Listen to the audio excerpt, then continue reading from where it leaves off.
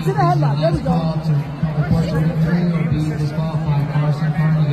Hayden, hold it. Hey guys, welcome back to Bambi TV. Guys, we'll be reacting to female soldiers fails military fitness test. Guys, let's go straight into that.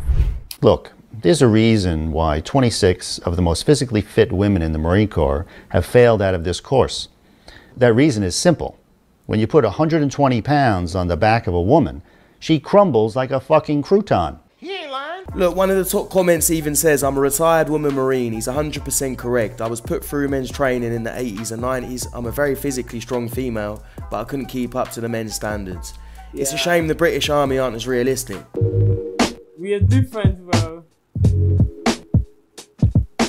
Want to get up there, let's go. Not gonna happen. No, not gonna happen. Stop hesitating when you come to the wall. Attack the wall. All thanks to what man can do. How many times do I have to say it? Go around, just round. So it's not quite what we expect at the moment. Bit painful to watch. Because it's a fucking waste of time, really. Another thing that was painful to watch was Chile's all-female SWAT team competing in a SWAT competition and failing miserably. Vamos! Belarus, Thailand, Chile. Two teams from the Emirates. Oh! The first one to get wet in the ice bath today. Well, they are stuck in the middle of that zip line. Have 3 team members stranded. What the fuck are you doing? Thankfully the water will be a little bit warmer than it was. Imagine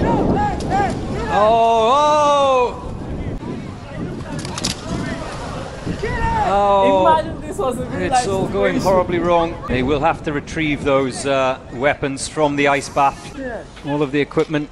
Oh, Embarrassing! So this is an international SWAT challenge, and for some reason Chile decided to send women there just to completely embarrass themselves. I mean, you first see this and you laugh, but then you realise if this was a real life situation, people would die. Imagine you're trying to sneak in somewhere dangerous and some donut falls off the zip line and just starts splashing in the water. You're dead. When it comes to life or death situations, we need to throw out all this box checking, inclusivity shit out the window.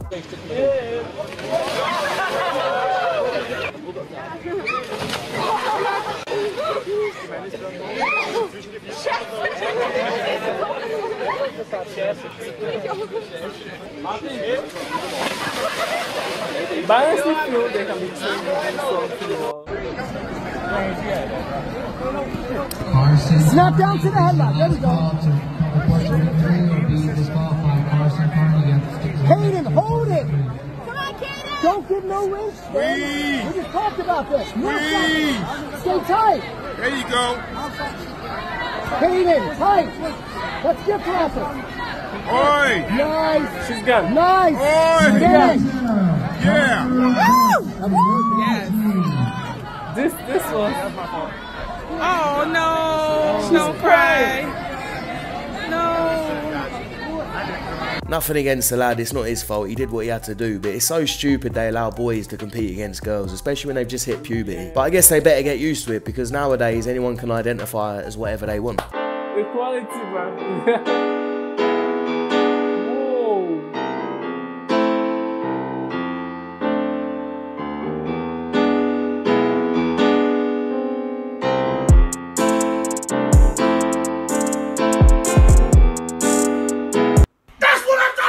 Yes! Does height matter in a guy? Right? Yeah. It does? Yeah. Step on the scale. What? No. You don't ask. So take it back. Okay, I take it back. Alright, you're forgiven. Gotcha, bitch. Yes! What would you rate me out of 10? For what purposes? Out of looks. Of looks? You're a good 6. Oh, 6? Mm-hmm. What would you rate yourself? 9. Oh! Sensational. If you're an adult trying to promote your OnlyFans by asking strangers stupid questions, then You're a fucking idiot. Yes. With the conversations, he and other children Watch of this. color could go to a safe place during these conversations, and that's segregation. Oh boy. And your son's father, who's African American, how does he feel about all this? I'm a single mom. This is why you shouldn't cry during your pregnancy. You let him hit it raw. You didn't have second thoughts. Now you're a single mom. Let me explain something to you ladies.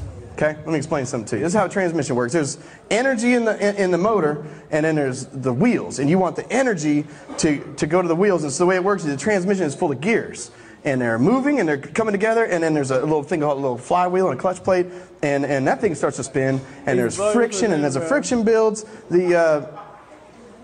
well, this is how we feel about Valentine's Day. We don't give a fuck! It's facts! It's facts! Is it not facts? These facts is not facts. Oh, yeah. You know what is don't touch my car, maybe? Yeah. This is not your car. Get out of here. Keep your hands off my fucking car. Yeah, right. Prick. Sometimes we need to choose where we're safe in life.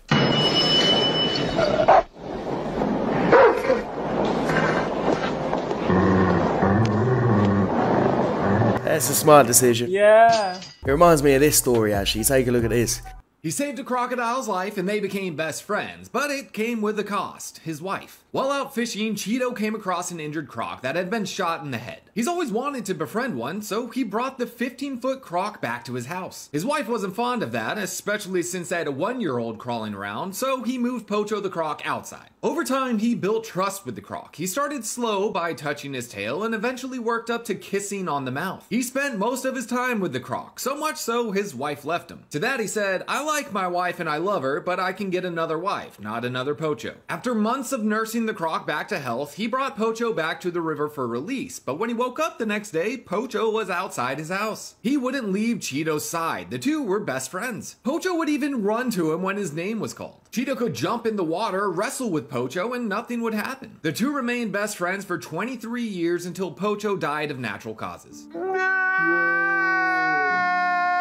Someone said so. Moral of the story is a 2-ton natural killer machine is easier to live with than a wife. You don't say that, bro. Brother, what's that? Okay, so this is me in my like second set, and I see what's about to happen, but I just keep working out for a second. Pay attention to where you place his belongings. No, I'm working out right here. You want to use that, then you want right here. I have less space. That's right. Do what you have to do. No, you're in my space. I'm not in your space. This machine is... the machine right there with nobody over there. That machine doesn't work properly. That's why I come here. So at this point, I'm super aggravated because the sweat dripping in my eyes burning. He disturbed me in the middle of his set, and I got asthma, so I couldn't even defend my little corner. And then he was like, "Do what you gotta do." What that mean, sir? I would say that she needs Michael, but because she's a gym donut, we're going to say that she needs Joey. So you're upset with this man because you say he's in your personal space. I'm sorry. You don't get to set your tripod up to film next to a machine and call that your personal space. That man has every right to use that machine and that space. And he even moves his bag back to not be in your video. Then you go tell him that he should go use the other machine, which he explains doesn't work right. But who do you think you are to tell someone what machines they can't or can't use? Then you go and support comments like this saying, it's because this man is white? Seriously? No, it's because you're entitled and you think you own the gym, which you don't, and you think you're a victim, which you're not. Yes. You need to do better. Mind your own business. If you can...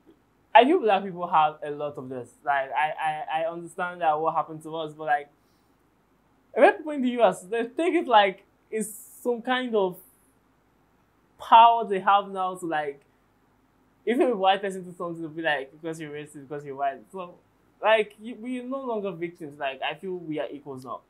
The black man actually ruled the country, so I don't know why people are still playing this kind of victim card. Like, it's sad when I see it, especially in movies or, let's say, TikTok, you see a black person trying to play victim. It's just irritating, to be honest.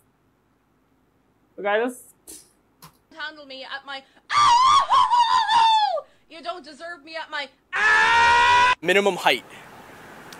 6 feet. Yeah, that's where they get you. Would you exclude obesity? Absolutely. So I'm gonna say at least 200. 200 grand?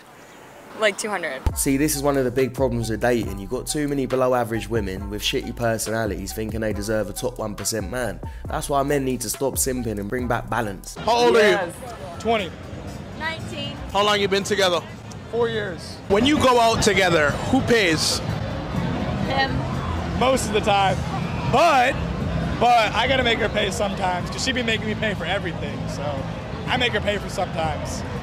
You feel like it's too much pressure as a man to always be putting the money forth every single time? Yes, especially at our age, because, I mean, I do make some money, but I don't be making bread like that, so. Do you ever feel like she might put pressure on you to spend? 100%, oh yeah. She spends a lot of money. No, I don't. She always. Okay, he thinks that I spend a lot of money by wanting to go get coffee or go get whatever, and he thinks it adds up. But I think getting coffee every day is like a normal thing. It adds up. I know everyone's seen the videos. It's like you spend $27 a day. That adds up to $10,000 a year. I know that, and she wants to spend how much ever a day. So I know it adds up. But why not try to make it easier on your man and budget more? I just think it's the guy's responsibility. Like, I don't try to spend a lot of money, but if we do go out together, I expect for him to pay. Some of these younger girls are brainwashed to think that these younger guys are going to have money. It's normal that a 20-year-old guy doesn't have money. They've been watching too many TikToks thinking that these guys need to have 6 figures, be 6 foot. Most men don't become successful until later on in life, and I don't think she truly likes you if she's putting pressure on you to spend money when you say that you're struggling. She's a red flag. This guy's 20 years old. He needs to focus on himself and move on. Hey, babe.